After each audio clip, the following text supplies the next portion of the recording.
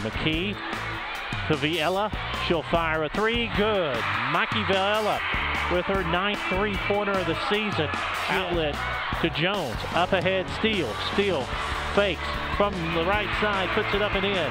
Viella gets a screen from Shea Steele. Now takes it back right side, leans in, uses the left hand, and rolls around and rolls in.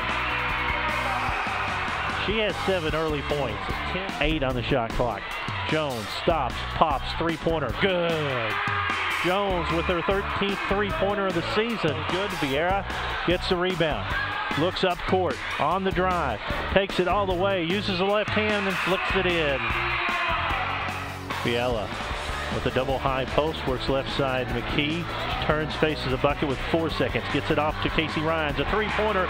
Good at the horn. Casey Ryans, her first three.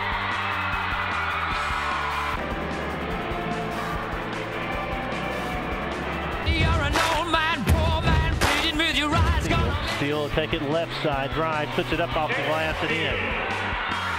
6 points for the sophomore.